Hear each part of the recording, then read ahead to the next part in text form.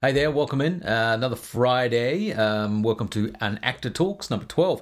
Now, I'm going to keep this very short because what I'm going to do tonight is do a very special slideshow presentation. It's been 5 years since we went on location for The Hobbit. So I've got all these amazing pics. I've just been collating and editing some home movies from my childhood. So it gave me the idea. I thought, hey, 5 years since location. Let's see some pics. Here we go.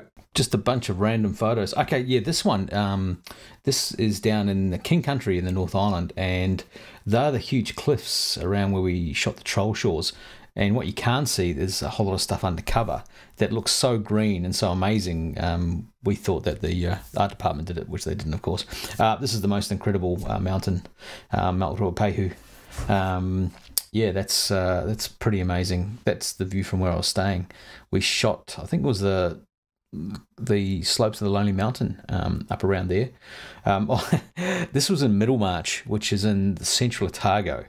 Now, myself and Jed stayed at the house of the former boss of the Otago Rugby Union, and other boys had various places close by. This was a barn dance that I went to, which was hilarious, and that was out to the sheep dip where the toilet was, and that was the band and all the carnage playing. There was also a great big long table of food in one of the wool sheds.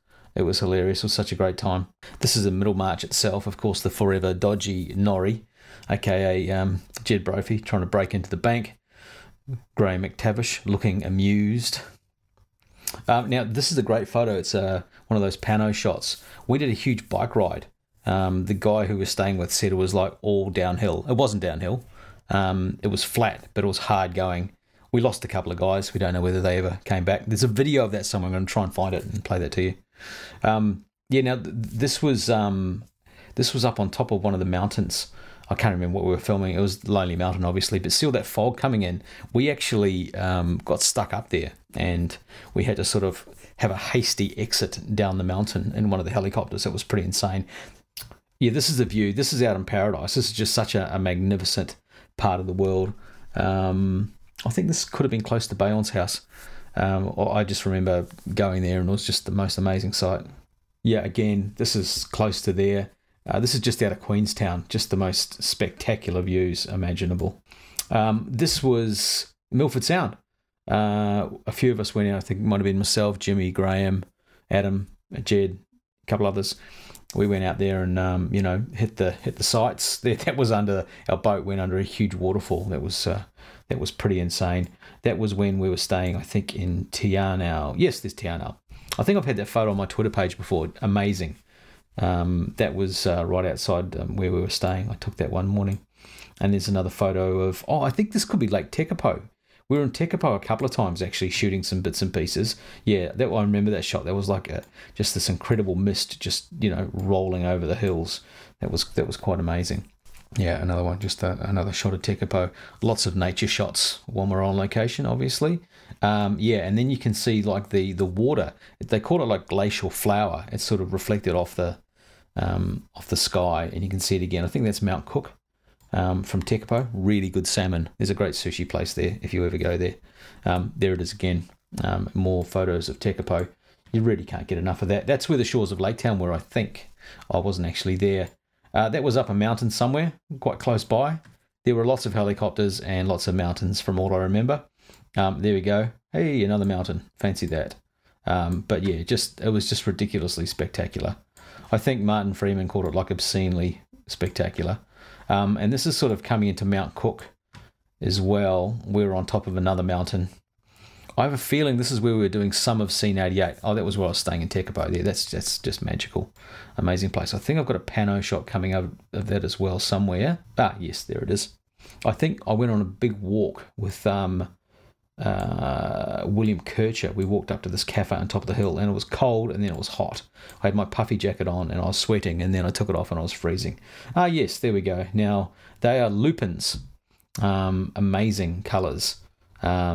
And of course, when you Photoshop it, it looks even more amazing. And of course, my partner in crime on that day when we walked way up to the top was, of course, none other than Mr. William Kircher himself. Me and Brophy in a helicopter going somewhere. Who knows where we could be going? Maybe we're going to Mount Cook. He's lost, obviously. He's trying to figure out where we're going. Another shot of the wonderful glacial flower. Just incredible.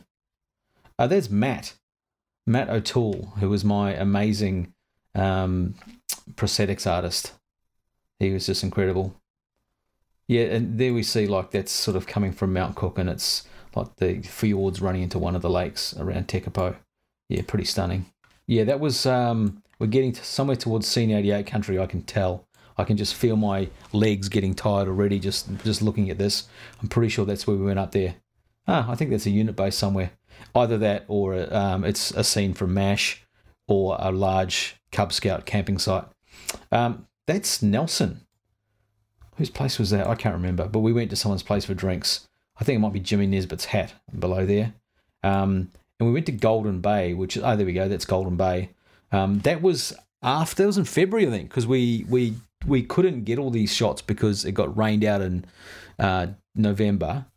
December when we meant to shoot. So we went back in February. That was just before or just after I did the big running scene to Bayon's house. I remember that now. And this was beautiful. We went for a swim here.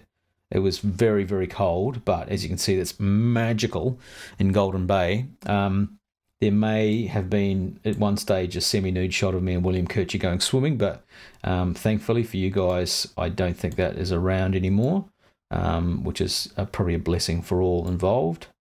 And there's a walk that we went on. I think that's me in the background. I think William was with me then as well. We went out with Mike, one of our wonderful assistants and drivers. He took us around. Crystal clear water.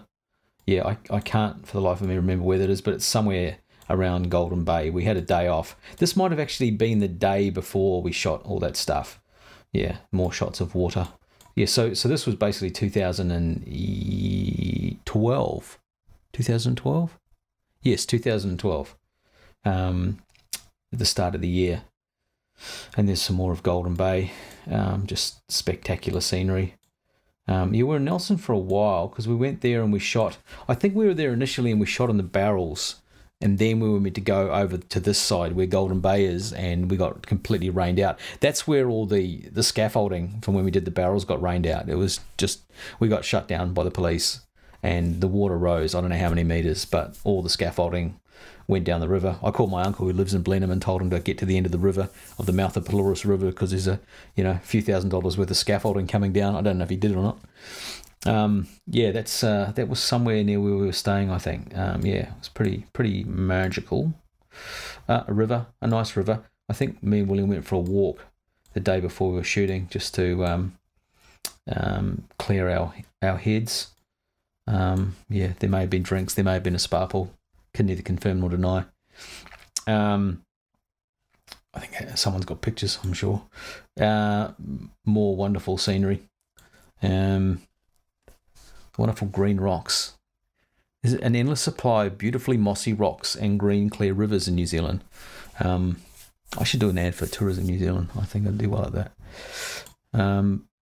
Another tree. Okay, now I'm just grasping at straws, aren't I, really? And there we go, another river. So that's it. I mean, that's sort of like a snapshot. I've got thousands and thousands of pictures, but yeah, it's been 5 years. Awesome. Now that's just a random selection of pictures that I have from our shoot. There's plenty more. I'll try and find that movie of Graham and myself cycling as well. And don't forget to catch Actors Talk About Themselves with Adam Brown, Graham McTavish, of course John Cullen, Jed Brophy. I'll try and do a best of, actually, because I've got a few other ideas, some things I'm working on. So have a great weekend. I'm going to be in Canberra for the International Film Festival down there. My movie Blue World Order is have a special preview. I'll be doing some Q&A, so you'll be hearing more about that in the very near future. So have a great weekend. See you next week. Bye. Yeah, nah, sweet.